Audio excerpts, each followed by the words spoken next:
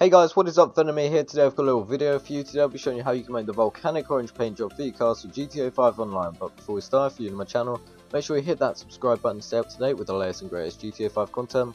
Also, if you like this colour, make sure you do hit that like button, it helps me out a lot. And it does show me that you guys want more content. So without further ado, let's get down to business. Okay, first of all, about this colour, it is really tricky to get it right. It's really patchy. Cars like the Zentorino, where the secondary colour is over just little patches of the car. These cars are ideal for this paint job, but cars like the Corvette or Bugatti, where the secondary colour is a little all over, you're not going to be able to get this colour to its peak performance. So just have a little look around with your cars and decide which car you would like to do this with. Then once you've decided, drive to any paint and spray and you want to go down to the respray option. When you're on here, you want to go down to primary, matte, and you're going to want to put on matte black. And from here you are going to want to do the pearlescent on matte glitch.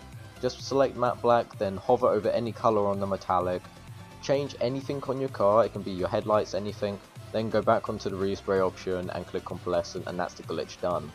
Once you've done the pearlescent or matte glitch, you want to go down and find orange. You can either put on sunrise orange is a little lighter shade, or you can just put on plain orange. I just put on plain orange as it does look a little bit nicer. Now once you've selected which orange you would like to use, then you want to go down to the secondary metallic, and you're going to want to decide either with the same. It's completely the same. You're either going to want to put an orange or sunrise orange. Remember, sunrise orange is a little bit of a lighter shade. It's just like the fire opal paint job. But I go with normal orange as it does look a little bit nicer. And remember to, if you're doing this on the Zentorino or cars where the side skirts and spoiler can have the secondary colour, make sure you change them around a little bit. Change your tyre smoke, your rim colour as well. Just to make it, you're going to need as much, for this paint job, this particular paint job, you are going to need as much secondary colour on it as possible. Now once you've just decided, made it look as good as you want, remember you can add your personal touches in that. Once you've done, just drive out, tease your friends with this new colour. Fair warning though, once you have this colour on your car, as usual you are going to have those little squeakers that do get really jelly over your cars.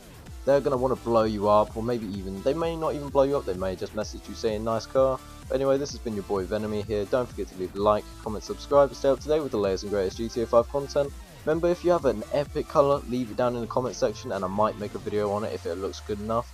Also, don't forget to follow my Twitter because I do want to stay socially active with all of you because you guys have been going mad on the tweets and mad on the follows. See you guys later.